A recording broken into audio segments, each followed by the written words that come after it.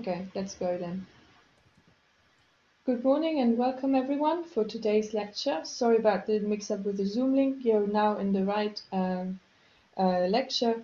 So as always, if you have questions, please unmute yourself and just ask your question, or you can post them in the chat and we will then tell Vittorio what you asked. And without further ado, let's hand over to Vittorio and we're looking forward to your lecture. Very much.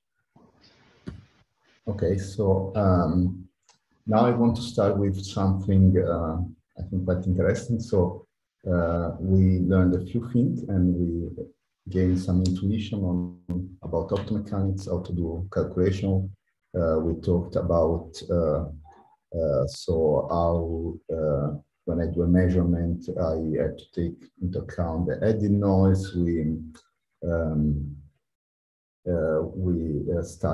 We learn about input-output theory, we learn how to describe the mechanical oscillator when it's coupled to cavity.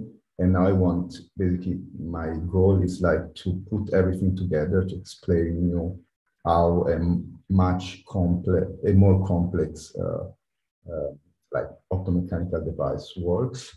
And in particular, I'm interested in, as I already mentioned in my introduction, so to this very nice application that would be very useful for quantum computing, where the goal is to have a device where you can inject microwave photons that could come from a device based on superconducting circuits, and so also including the qubit, and that basically exploit the Josephson nonlinearity, and then convert this microwave photon to an optical photon that can be sent out via an optical fiber to a very long distance, maybe in space, you can imagine. Okay, and so you need this wavelength converter, and this is an implementation of this wavelength converter, so it does not yet work at the level of a single quanta. I will explain you why later on. But so the idea is the following. So you have an optical resonator. In this case, it's a Fabry pearl cavity, like with this two mirror. And then there is inside of these two mirrors are fixed, so they are not the moving mirror. The moving mirror or the moving oscillator is in the middle, so it's somewhere inside of the cavity here. And there is a plate that is coupled both to basically it's moving inside of the cavity, and so it's going to be optomechanically coupled with the cavity, but it's also like changing a capacitance in a superconducting circuit, and so it has a coupling both to a microwave cavity, so to say, and an optical cavity. Okay, so my goal is to understand how this device works, and I go back to my notes. And for this, I first want to do a quick recap of what I explained before, because it will be needed. So the first thing that we discussed is input-output theory, and the first example we considered was like a cavity with two ports. Right.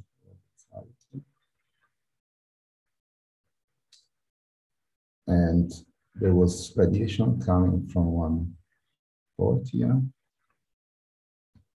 that could be either reflected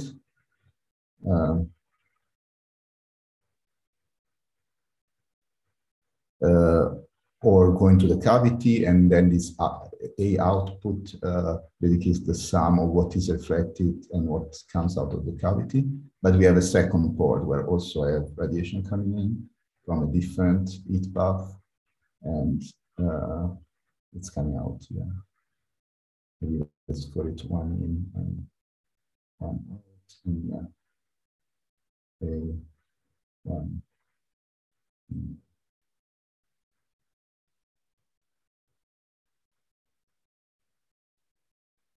And so both ports are described by a coupling, by a decay rate. So the rate at which the excitation from the cavity decay into the port, and the temperature, right? Let's call them K1 and K2.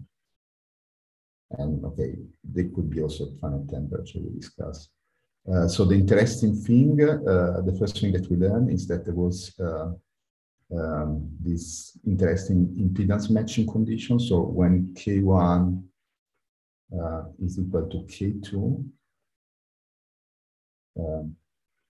so this is called impedance matching. We have the following spatial situation that if I inject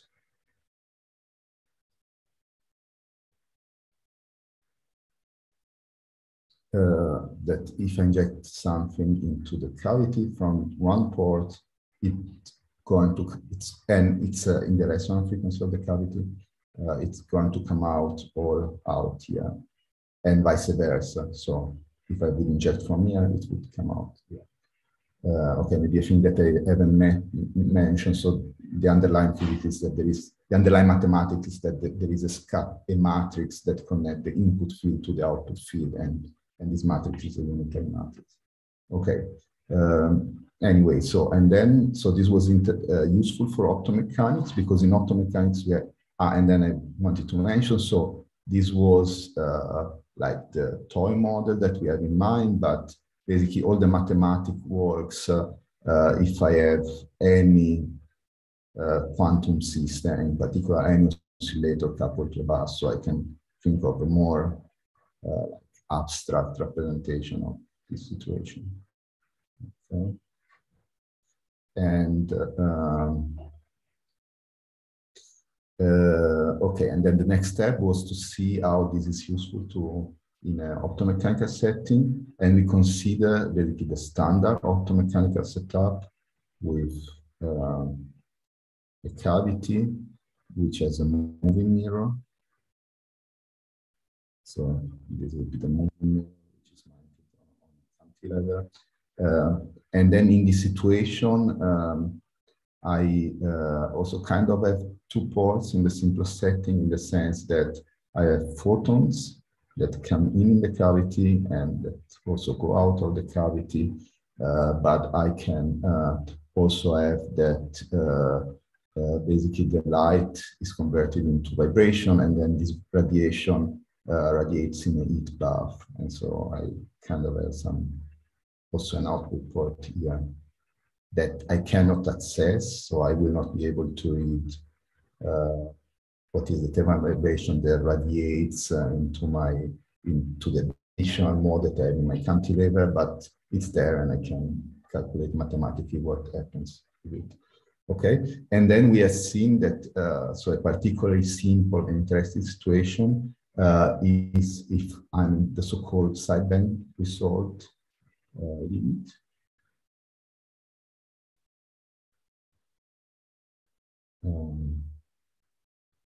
Where basically I need that the mechanical frequency is much larger than the decay rate into the cavity. So basically, in this case, the port, what was playing the role. Okay, no, this I should say this now. Okay, let's say I have this, and then and the other important condition is that. So this is the condition for the rotating wave approximation. If I have this, and also I'm driving. Let's say that this is my cavity resonance, and my driving is here. And I'm driving exactly at the right side band. So the distance from here to here is my mechanical frequency. And I have this condition, I can only consider the term in the linearized optomechanical Hamiltonian that conserve the particle number. So of the form A dagger B. Right? And then I also consider, to simplify even more the situation, I consider also the situation where both the optical, okay, this is always with field, but it's important this, that mechanical decay rate, let's call it intrinsic, and the linearized optomechanical coupling are much smaller than kappa. Okay? In this case, I can really view my cavity as a neat path, and I can integrate it out. And so, and then I arrive to a situation that it's analogous to this one, but where now the role of the cavity is played by the mechanical oscillator. I have that basically this is connected to two poles. So what is coming in are basically the quantum fluctuation from the light field and the fluctuation, the thermal fluctuation from the heat path. So these are my two ports, and we have shown that the coupling, okay, yeah, it's here, it's like as if nothing changes, so it's K intrinsic, whereas here after we integrate out the cavity, we have found that there is an intrinsic damping, sorry, an optical induced damping, which is given by the following formula, or G squared divided by kappa, okay? Which means that, so I explained basically this is equivalent to this, and so in this case, with gamma optical playing the role of K1 and gamma intrinsic playing the role of K2. So I have my impedance matching when gamma optical. And in this case, I have this following interesting situation that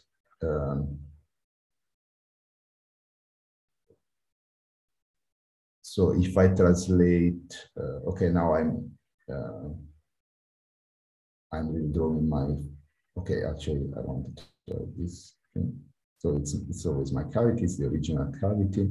And if I consider what happens if I'm shining light in it, basically this light enters in my effective description. I see that this light basically there is no reflection. This is the impedance matching. It's all transmitted as radiation, so it enters it's dissipated into the mechanical resonance basically.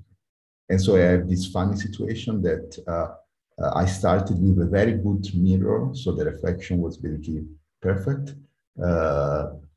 So there is just a tiny bit that enters because otherwise I will not be able to drive the cavity. But then suddenly, because of the optomechanical interaction, I do not reflect anything anymore. So everything is absorbed inside. And this is what is called optomechanical induced transparency. Okay, so this was one situation that was interesting. And then the other situation that was interesting when gamma optical is equal to gamma in. The other situation that it's also really interesting is when I have that gamma optical becomes much larger than gamma in. Okay? And in this situation, basically I have so I go back to the situation that it's like I have a very asymmetric coupling, and so basically most of the light, I don't have the transparency anymore. Most of the light will go out here now.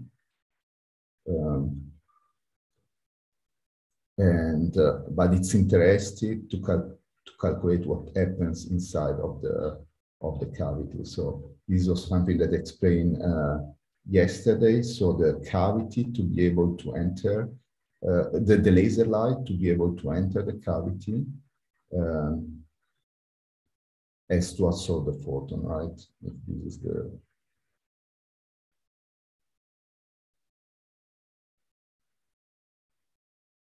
and then it's shifting into the cavity. And so this will cause some cooling. And so if we use the input out, indeed, if we use the input output formalism to calculate the number of photons in the cavity, we found the following formula that basically it's given by the simple formula. It's I have the mechanical intrinsic decay rate, so the coupling to the hot bath time the number of circulating photon in the hot bath, but then I divide by the overall decay rate, which is gamma is equal gamma n plus gamma optical. So actually this formula is valid in general, even if I don't have this condition. And then if I have this condition, I find that this can be simplified as gamma, gamma optical, which is equal the number of thermal photons divided by the cooperativity. This cooperativity is the quantity G square divided by 4G square divided by kappa gamma intrinsic.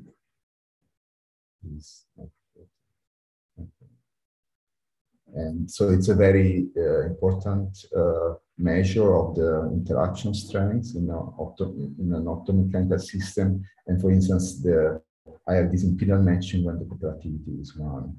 I reach the standard quantum limit when this cooperativity is 1. And in this case, I have cooling.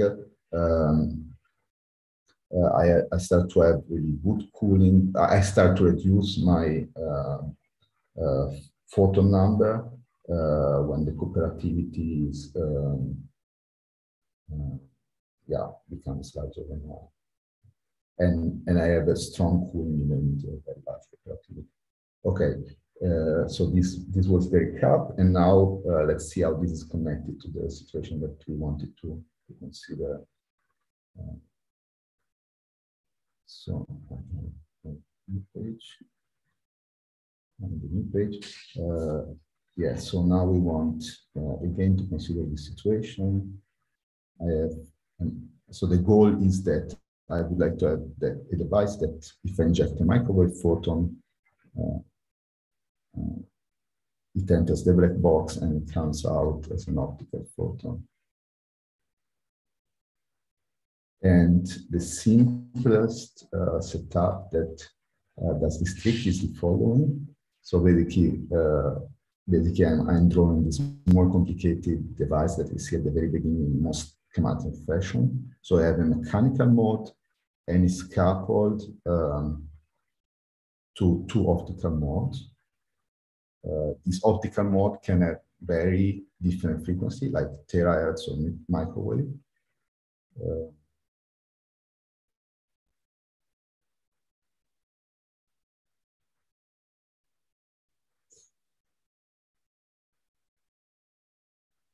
So let's say 1, 2. And so then they will be both coupled to a different photon path.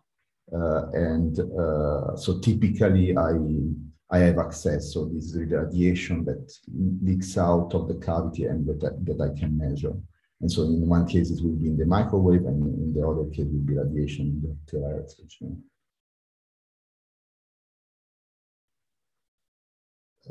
Of course, when I really try to build a device, a major difficulties would be that some of the radiation got lost. But now I'm considering and so I could describe this by adding yet another port in the input-output theorem, but now I want to start with a somewhat simplified description. And so I have this situation, and then also I have that the mechanical oscillator can radiate into the environment with rate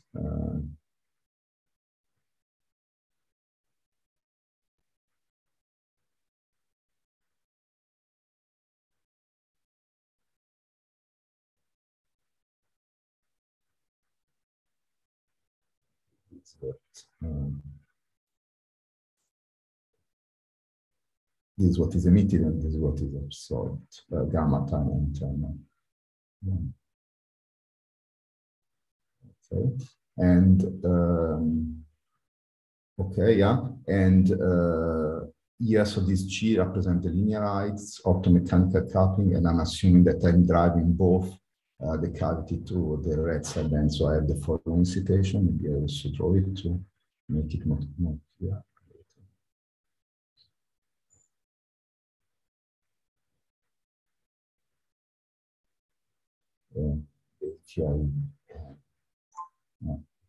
Frequency. Is there a question?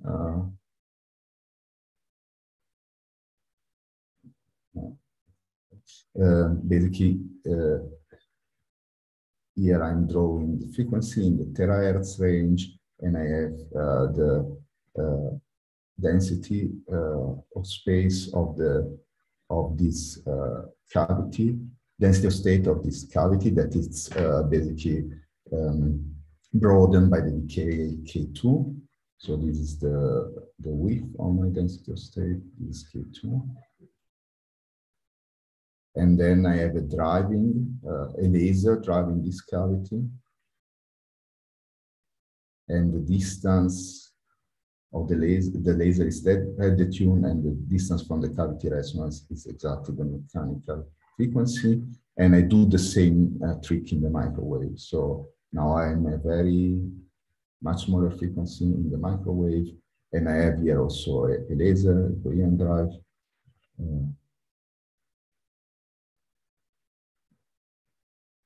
So now it's K1. It's going to have a very different width. But the important thing, I choose the same detuning, so the detuning is always the mechanical frequency. Okay, and then basically I consider the situation. So analogously as before, so you see now I can view these as before I was viewing a mechanical mode coupled to an optical mode as basically a mechanical mode coupled to a bath.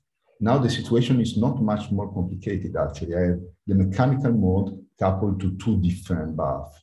And this is something that I can describe very easily with the input-output theory, as I explained you. I just need to add a decay rate and an input field for each of the two baths, and with the appropriate decay rates, right? So it's important that I'm in the right regime. So in this case, I need that gamma intrinsic, G1 and G2 are much less than the decay rate of the cavity, and that I'm in the sideband resolve regime. And also, as I mentioned already before, I assume that I'm exactly at the red sideband.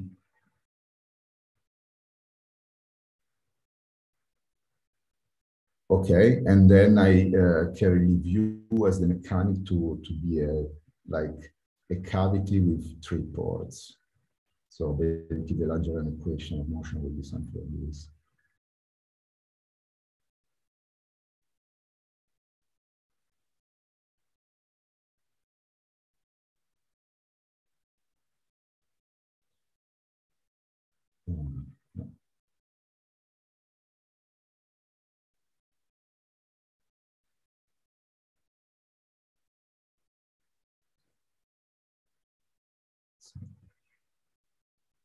Um,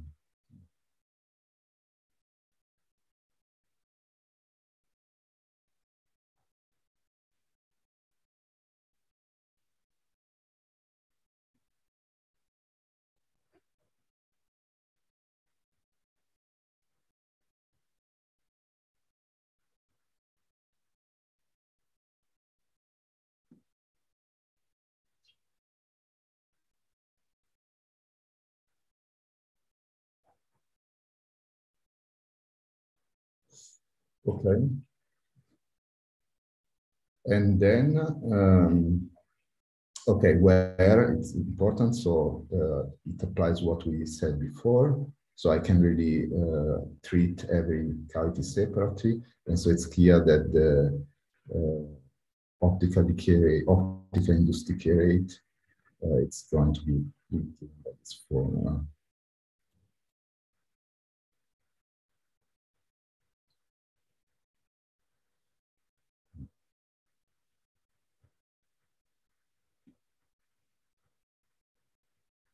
Okay, so I have, this is an eye, right?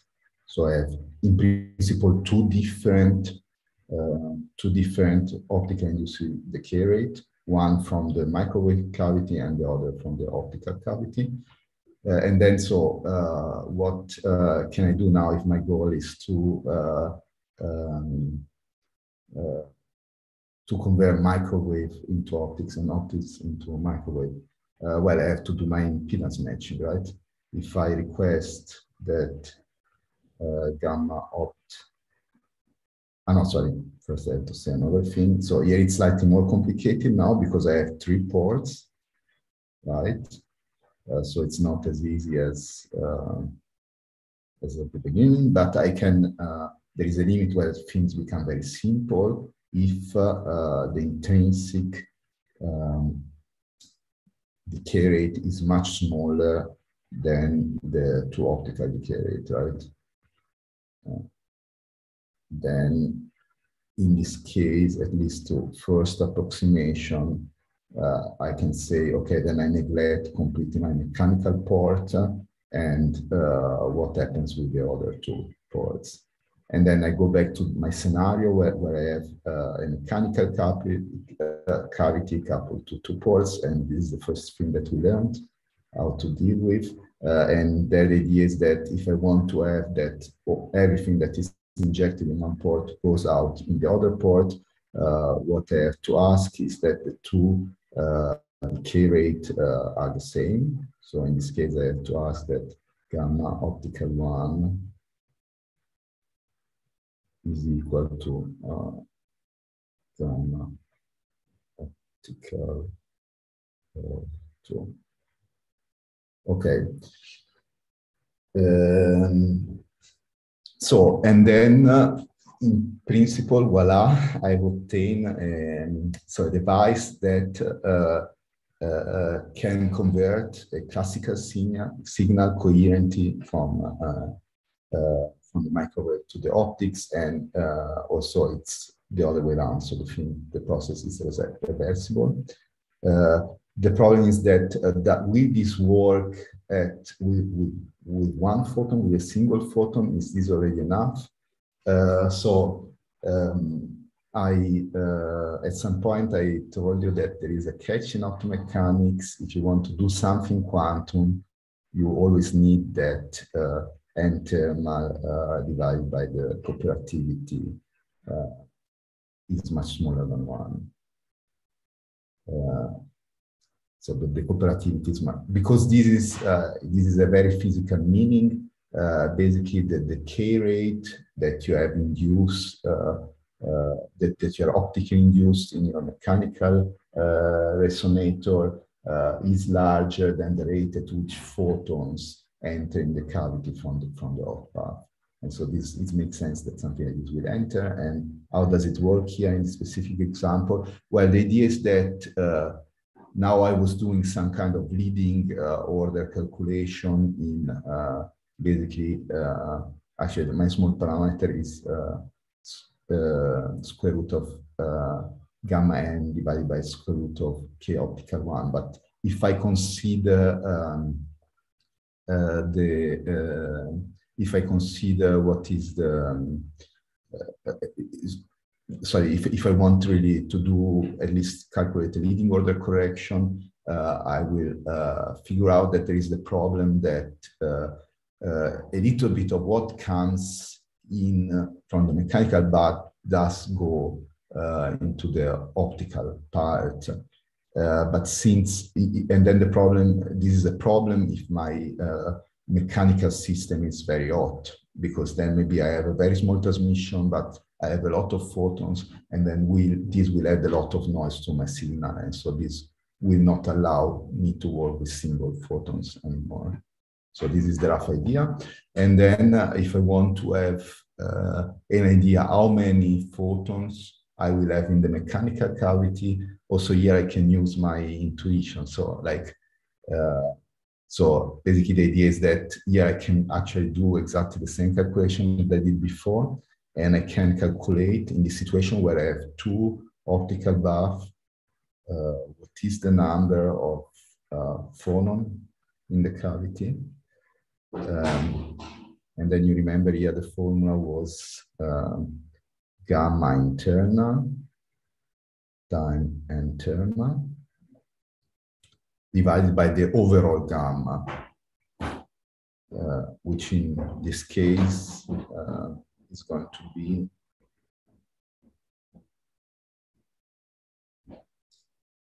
the sum of the decay rate from both paths. And if I'm in this regime where, so in general, I'd say this. But if I'm in the interested regime where this, where basically the optical decay rate completely overwhelmed the intrinsic mechanical decay rate, I get the following formula. So I can neglect this, and then I just have n term divided by C1 plus C2. And so you see, in order to have a very small number of photons inside of the mechanical cavity, I need to have this, that this quantum cooperativity is large. I will not do this, but if I calculate the added noise basically I do the assumption that everything is perfect in the sense that I can really measure all the radiation that it's emitting into the cavity, so nothing get lost.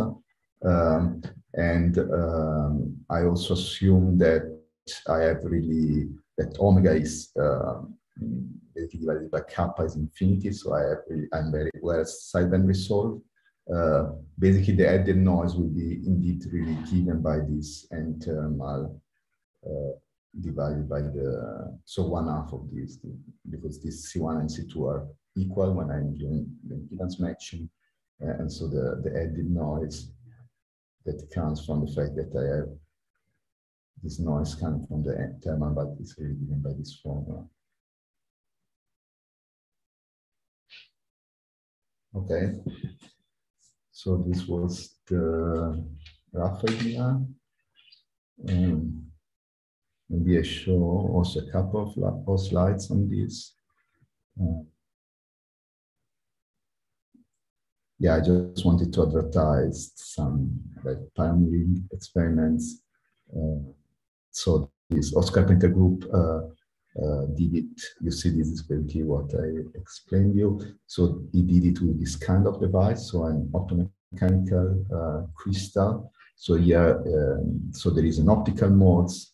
So you create a regular structure which has will support a band structure, then basically you create a defect. So the structure is not anymore quite translational invariance, and this creates an optical mode in the band gap of your photonic crystal, and then this is coupled to the vibration of the beam in this case. And what Oscar Painter did, he considered actually has even more than one mode, in this case in the band gap, and he coupled these two modes, which has very different frequency, but still in the terahertz, both in the optical regime, to the same mechanical mode, and basically use this scheme. And then, even more important, there are these this application, there are this implementation from microwave to optics. And then here they are really have reached already the regime where basically the optical buff is really completely overwhelms the mechanical buff, but I think it's still, and I think they haven't yet demonstrated the single photon conversion. So this is technically very, very challenging. So because you really need to have a very well sideband resource system, both for the mechanics and the microwave. You need not to have so basically it's important that you also that, as I mentioned before, that there is not intrinsic loss in the optical part. So you have to make work a lot of things to really make it work with single photons. Okay, then I want to explain something else, and I go back here.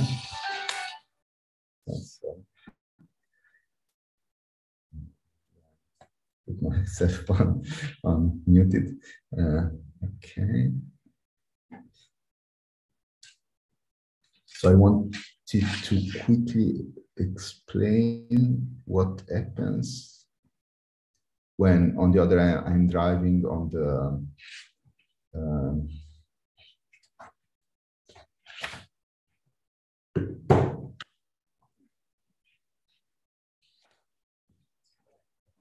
or no, yeah, maybe so.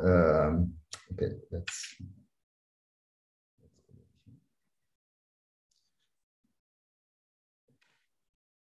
So basically,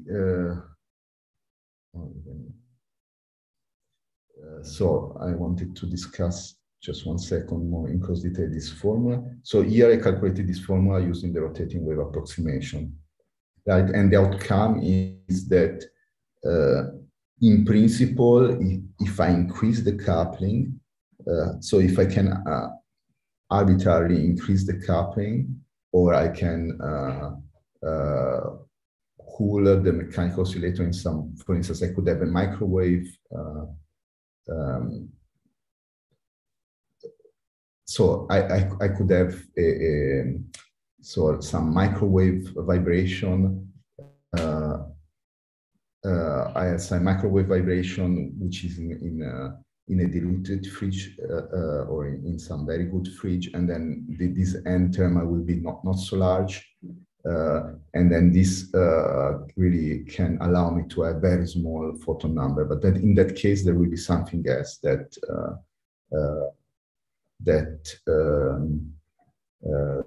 that limit my cooling, and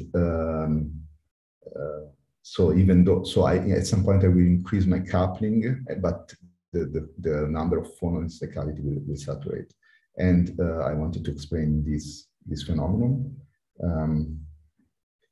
So maybe let's go to a new page.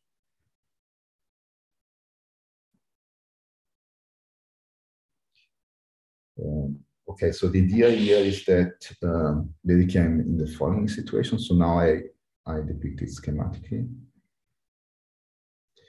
Again, so I have my cavity resonance. Okay. Center of the frequency on the cavity. And I drive it with a laser. Now I want to consider a somewhat more generic situation where the distance between the laser and the cavity is not exactly the mechanical frequency, but I'm still driving. Actually, the formula that I will write will be valid for arbitrary detuning. So, but yeah, let's say for the sake of cooling, I will be at the red sideband or close to the red sideband if my goal is to achieve cooling. But the formula will be general. Okay, and so the idea is that I explained yesterday that there are two processes that can occur in optomechanics, right?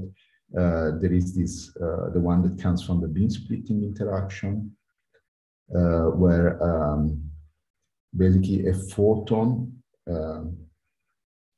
basically I absorb I have a laser photon, and in order to be able to enter in the cavity, it absorbs a phonon. And it creates and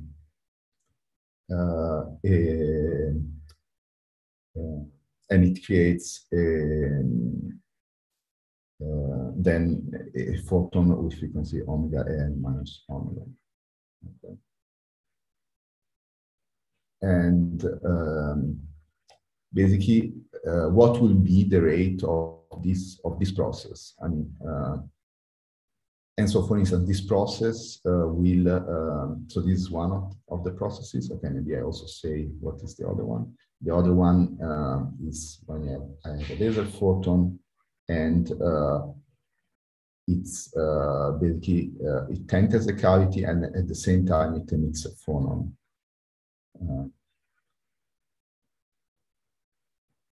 So I'm sorry, maybe I should write also here this frequency of the phonon was omega, and the frequency of the photon will be omega plus omega. Okay, and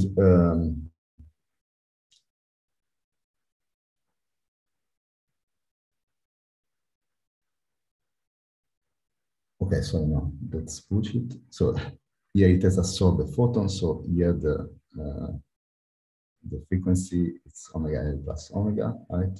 And here it's with a minus, because it emits the photons. The energy should be conserved, obviously, right? Okay, and then I have to ask myself, so what is the rate of these processes? So let's call it gamma minus this one and gamma plus this one. Okay, imagine that yeah, I imagine that my photon is initially in the ground state, and I can ask myself, okay, maybe let's do it like this. Let's say that my photon, my cavity is in the 1 Fock state, and as I want to know what is the rate for going in a 0 Fock state.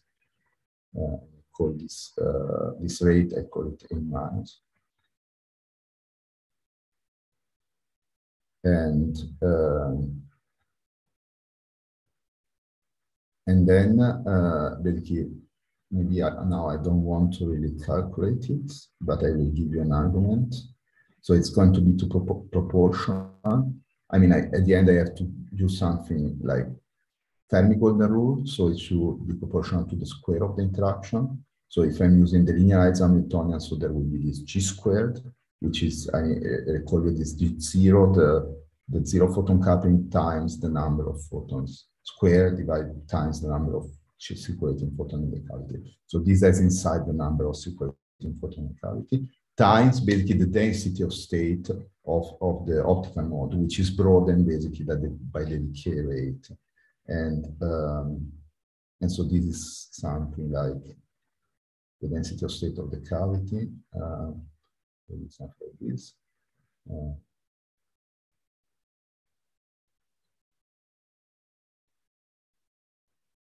Plus, and then the question at which frequency? Well, at frequency omega L plus omega, and I can also rewrite as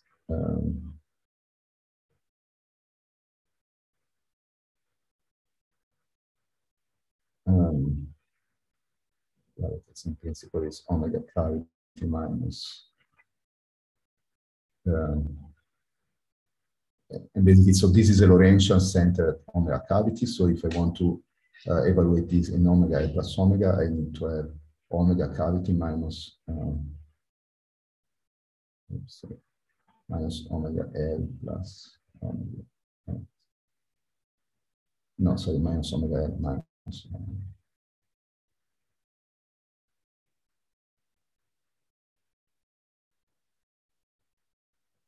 Okay. Which is also equal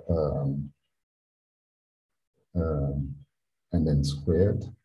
And then this is, you see, minus the detuning. So I can also write this thing as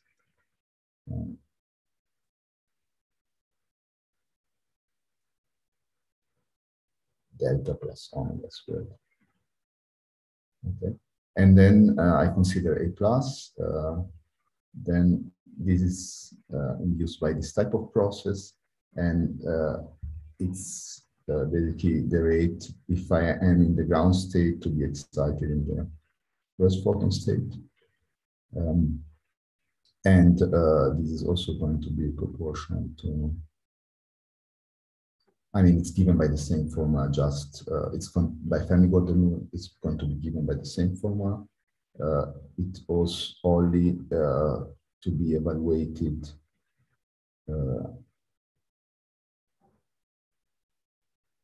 at, instead of before as at omega L plus omega, at omega L minus omega, and so at the end I get something like this minus delta plus omega squared.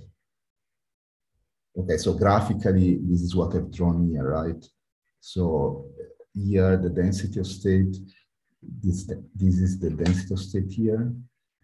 And then in a sideband resolve situation, the other process will be proportional to the density of state here. You have omega, I really have to go into the tail. And so here I have the tail of the Lorentzian, and so I still have absorption of excitation, so photon excitation, but it has much smaller rate that is basically suppressed by the density of state. So this is the idea. And then, so there are many ways to see it. The idea is that if I consider both processes, so now I'm not doing any rotating wave approximation anymore, the decay rate is basically A minus A plus. So I can still describe my cavity as a thermal bath, but now effectively this cavity will have some finite temperature and also will have some decay rate, which comes from both processes, not only one alone. So before I just had calculated this one, and if I compare with the calculation that I had done before, where basically I was not considering this A plus, I can also see what is here the right, what is the right proof factor, so which is the 2. So before I had calculated without considering this process that the optical induced decay rate was 4g squared divided by kappa, and you see that I have the right dependence because yeah, I have a k square and kappa square, and here I have kappa. And to get the 4 correctly, I have 4 here, but I need to another 2 to get rid of this divided. Okay, so this was a little bit an heuristic explanation. Of course, this will all come out if you do input-output theory and you still consider both terms. Okay, so this is my optical induced decay rate. And maybe I just wanted to mention that if you also do the calculation of the number of thermal photons, you get something like this.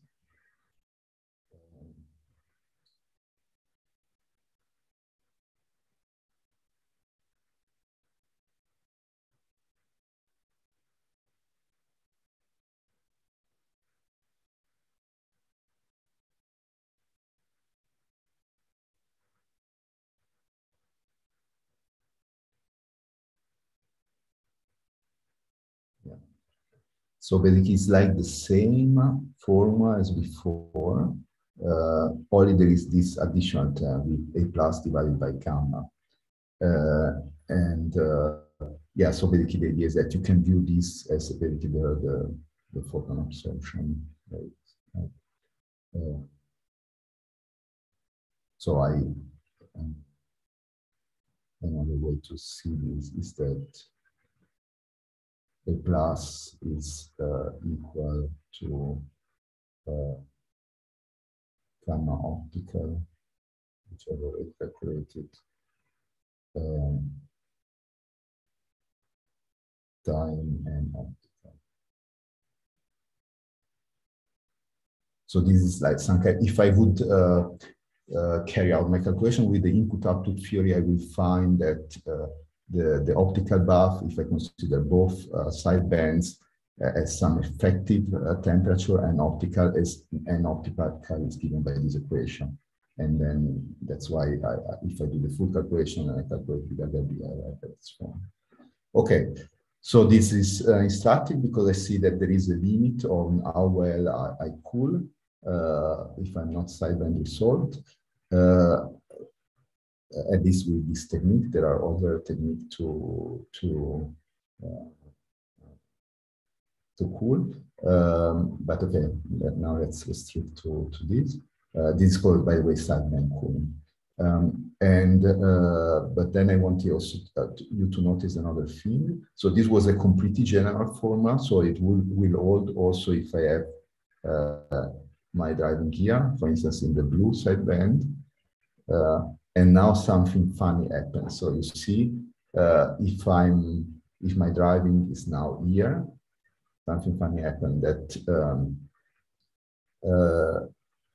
suddenly my damping, my decay rate becomes negative, because if I'm here, A plus becomes larger than A minus. And this makes a lot of sense because we have seen that this A plus can come from a physical process where basically I'm adding all the time photon-phonon pair. And then the idea is that the photon very quickly decay, but I start to accumulate all this phonon in the cavity. And so this should give anti-damping. And by the way, if I'm at a resonance, then let's say that now I'm considering again omega much larger than kappa. And I consider that now I'm at the blue sideband. Which means that delta is equal to omega. In this case,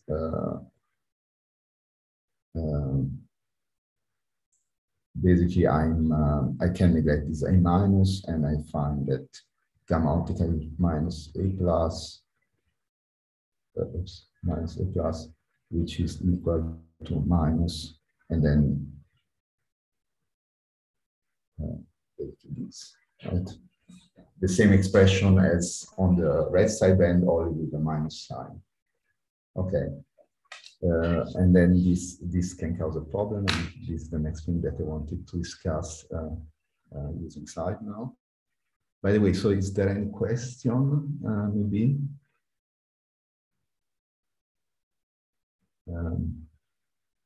Okay, if not, then I can proceed.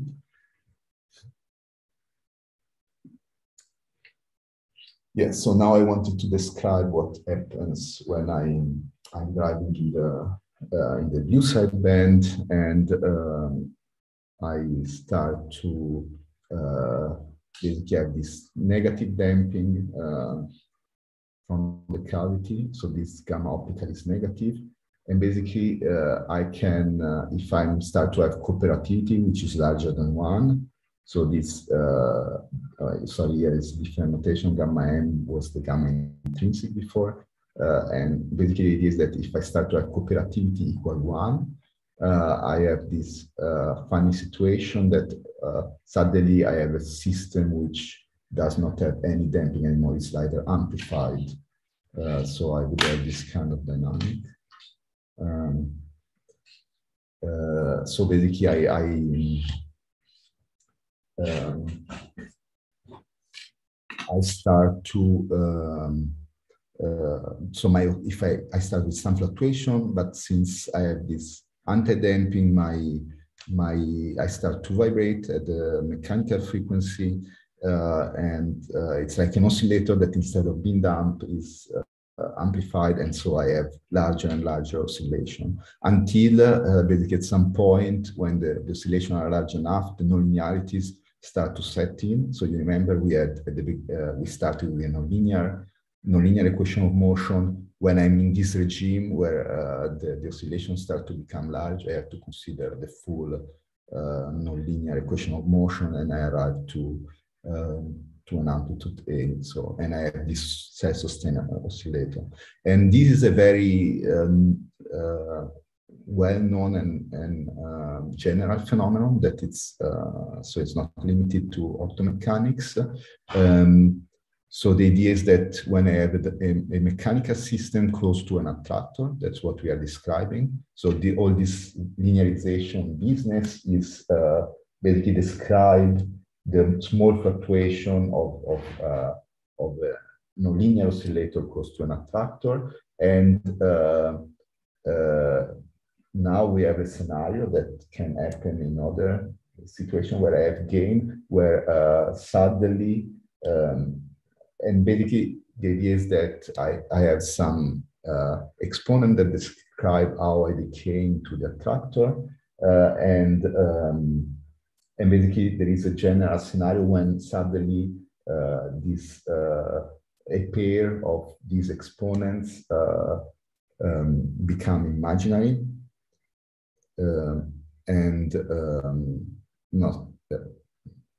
or let's say the imaginary part of this exponent, which correspond in my case to the damping, become negative. And this is what is called an bifurcation. So it's really something, now I do not have time to describe the details, but the idea is that it's like a very general phenomenon. So it's not limited to optomechanics. And the typical thing that happens is that there is a threshold, and above this threshold, I start to have self-sustained oscillations, and the oscillation increase as a square root behavior. Okay, yeah. So in this case, this bifurcation in the simplest setting is that delta divided by omega equal 1. And I can also plot the same thing now in a 3D representation. So I have these limit cycles, and the amplitude of the limit cycles depend on the driving frequency. So if on the driving power, so on the time strength, but when I'm very close, very close to the bifurcation, I have this universal behavior like a square root. And what is important, there is nothing that fixes the phase, right? So only the amplitude is fixed, but since this oscillation comes from this gain that does not have any phase, I could have any arbitrary phase. Okay.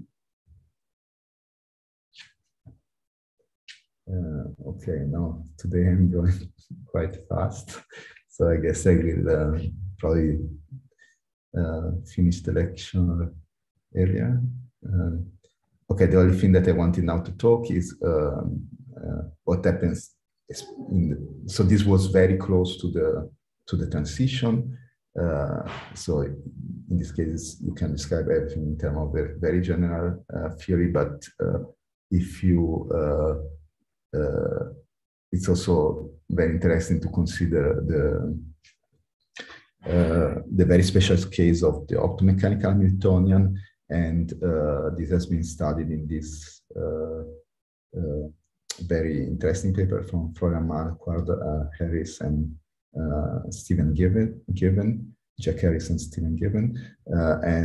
So what is represented here is like the motion of the mechanical system, so that just displays simple sinusoidal oscillation with amplitude A, and then how the cavity, the number of circulating photons in the cavity change. So I don't have anymore like a constant number of circulating photons.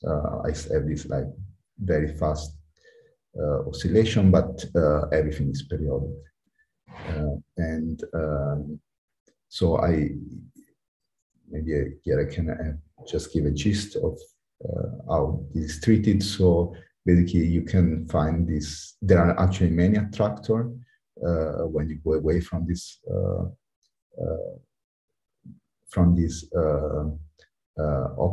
bifurcation, and you can find an attractor by requiring that so all these attractors are described by some periodic motion, and you need basically that the average of the power that it's made by the radiation pressure, that it's produced by the radiation pressure is equal to the power that it's dissipated, or the ratio is 1. So this is what is plotted here. So what is dissipated is obviously the mass times the decay rate time the speed squared. Okay, and so in this way they have found some. Oh, sorry. I wanted to show different slides that have a different presentation.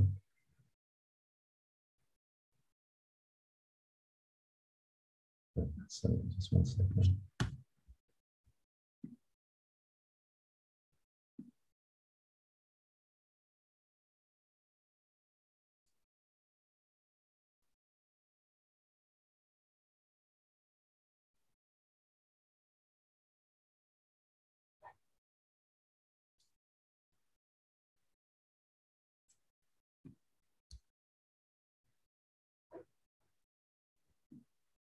Yeah, this one.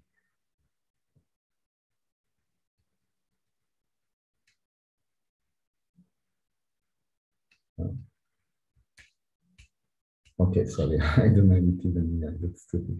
Okay, doesn't matter. So I invite you to.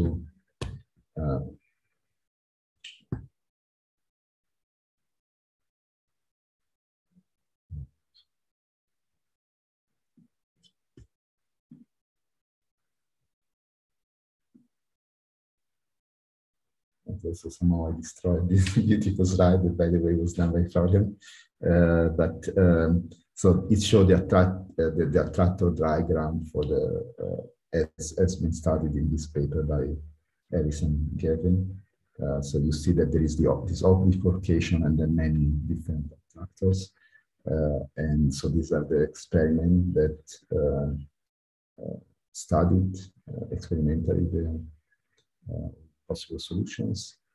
And yeah, this shows that so basically you can there is some hysteresis. So by changing the driving parameters, you can switch from one attractor to different attractors. Okay, so actually this is all the material that I have for today. So it was a little bit fast. Is there any question?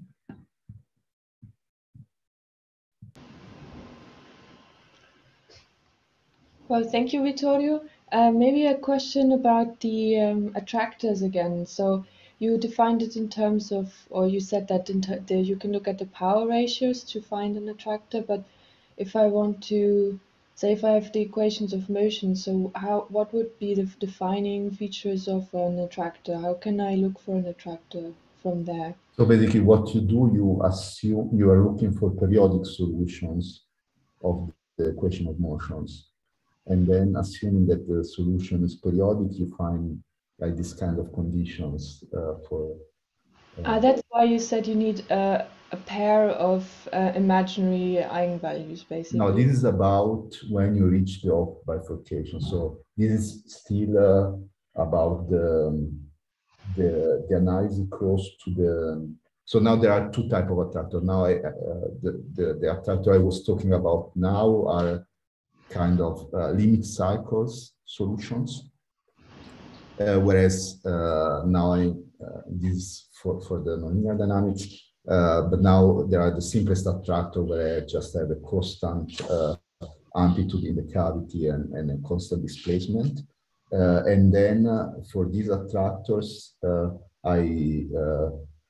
some of them can be unstable, and there are two ways how they are unstable. One is because basically the frequency of the vibration about the attractors goes to 0, and the other way is that, and these are the one that we discussed at the very beginning. I had this cubic solution with 3 solutions and one was unstable. But then there is the other scenario where instead the decay rate goes to 0. And this I can have for when the optical anti-damping is larger than the optical damping.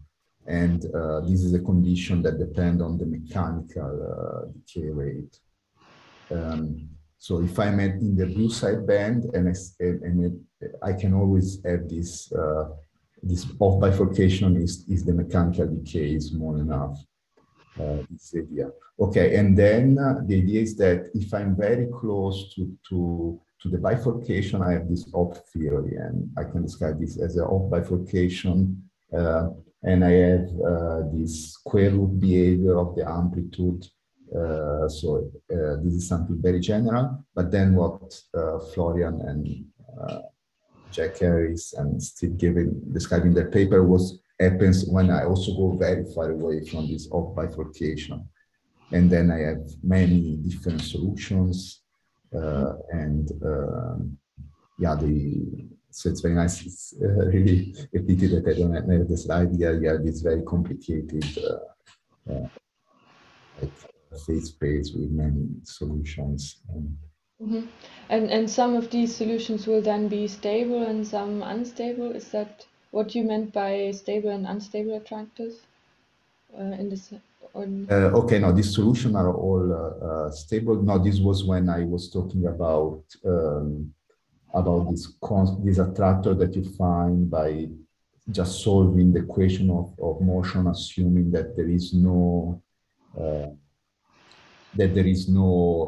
time dependence. So this attractor that you have when you have constant number of circulating photon and constant displacement of the mechanical field, except for some small vibration about it. Okay. And then there are, in that case, there are exactly 3 attractors, and yeah, so one of them is unstable. So you can have this bar stability, but you cannot have tri-stability. Okay. It's very interesting. Very yeah, interesting. so basically this is a much more, it's much more, you have much more because now you're considering very any periodic orbit instead of just a constant field. So you have much more solutions, of course. Okay, thank you very much. That's really interesting. Let's have another look if there are any questions. I can't see any on YouTube or in the chat for the moment. Well, Okay, then so it's yeah. Then I suppose we can resume tomorrow. yeah, maybe I can mention what I'm going to discuss tomorrow. So tomorrow I'm going to talk about so arrays, and so there will be also a connection with topology. So how to realize topological band structures in optomechanical systems. That sounds really exciting. Well, we're looking forward to that. Thank you, Vittorio. Okay, thank you very much. Have a nice day and see you tomorrow. Yeah, see you tomorrow. Thank you. Bye-bye. Bye.